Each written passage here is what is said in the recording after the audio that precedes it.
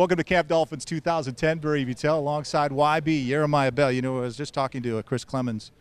He's a man of few words, but he's impressing people, isn't he?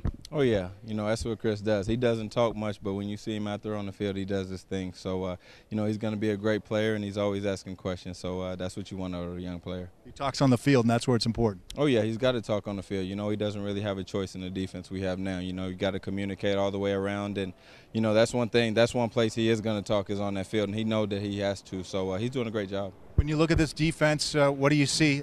We keep hearing about it being an offensive defense Mike Nolan brings in.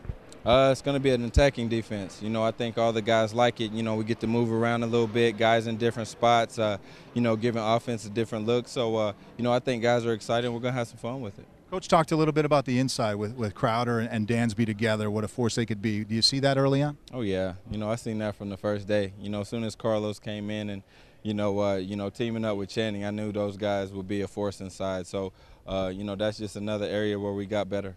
You've been here. You were here for that 1 year where it didn't go so well.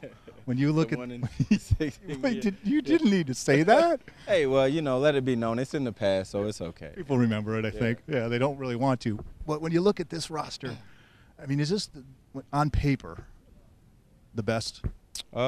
Since I've been here, probably so. I mean, we got a great chance to do some good things this year. And, you know, I think if the guys stay on the same page and we all believe in, you know, coaches, you know, what coaches trying to get across and, you know, we come together as a team, I think we'll be fine. They call him a beast. How nasty is he to defend Brandon Marshall? He's a beast. You know, he's a Pro Bowl receiver, one of the best in this league. And, you know, I think with each day that our corners get to look at this guy and go up against him, it's going to make them better. Let's talk about you. We were talking throughout the Pro Bowl with you. We had a great year last year. Yeah. How do you feel about how you've developed as a pro? I feel great. You know, I've had a lot of great coaches, and I got a lot of a great coaching staff now who, you know, helps me out and you know, puts me in the right situations and, you know, just helps me to, you know, see what I need to see on the field and help the young guys. So you know, I'm feeling good and I'm ready to go. Thanks so much. All right.